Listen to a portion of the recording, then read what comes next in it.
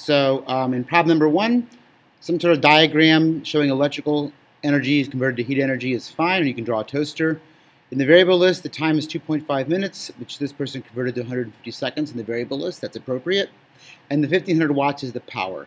So you're going to solve P equals W over T for W. This is the equation we have in our toolbox. We're going to solve it for W.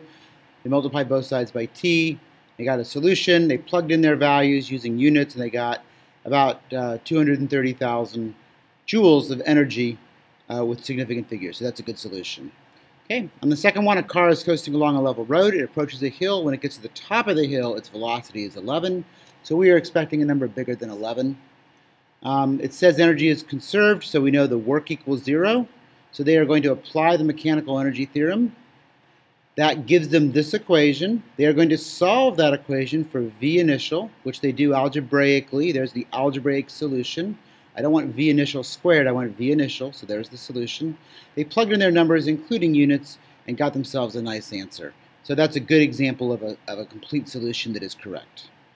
All right, on problem number 3, at the top of a hill, the roller coaster is 3 meters per second, and at the next hill, which is half as high. So this person chose to make the ground y equals 0, which means the initial height is 16 meters and the final height is 8 meters. That's half of 16. There's other ways you can do that, but this is an example. They showed me their reference point. They applied the work energy theorem.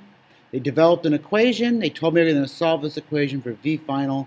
They solved it for V final algebraically, and then they plugged in their numbers and got the final velocity at the top of the second hill.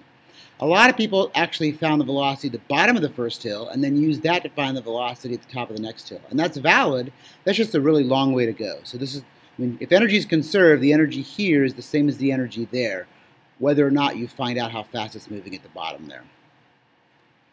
Number 4, to find the power, you need to have some sort of diagram that has a level road. Define your reference point. So y equals 0 is the road. That means that H initial and H final are both 0.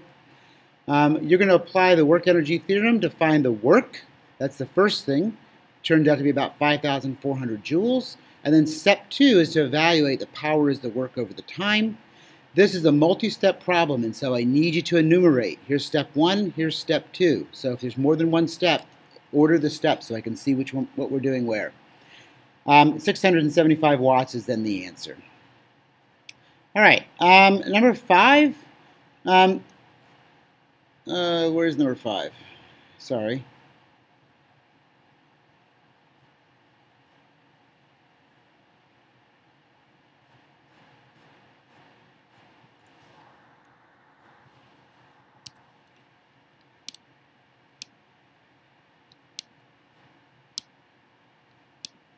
Here's number 5. I don't know why I can't see that. So on number 5, we have a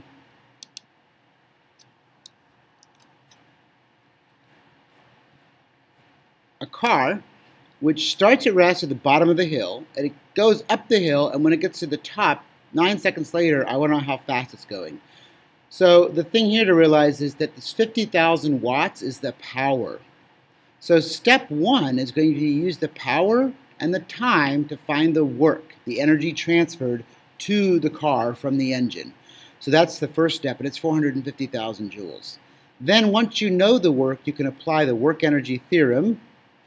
The work is not 0, we just found it. So you're going to try to solve this equation for V final, the velocity at the top of the hill. When you plug in everything, you get an expression that looks like this. My only quibble with this is they need to show a grouping with the radicals, so maybe make that a little deeper. Plug in your numbers, and you get about 22.23 meters per second as the final velocity. Okay? So this is a 2-step problem. It needs 2 steps. 1 step, 2 step. Show your steps. The last one was a little more difficult because you haven't seen something like this before, but you can take what you know and solve it. This person chose to call the initial velocity x because they don't know it. And the velocity at the bottom of the hill is x plus 2 because when you get to the bottom of the hill, you're going 2 meters per second faster. So they applied the work energy theorem to develop an equation, and then instead of V initial, they put in x squared, and instead of V final, they put in x plus 2 squared. So then, to solve this equation, you have to expand this binomial, x plus 2 squared. You've got to use FOIL. When you do that, you can write it like this. So they got x plus 2 squared is x squared plus 4x plus 4. You can then distribute, cancel a couple terms, and solve for x, and it turns out to be 2.68 meters per second is x. And that was worth 5 points. Okay, so that's the answer key. You can ask me any questions if you have any remaining about what happened there or what happened on your exam.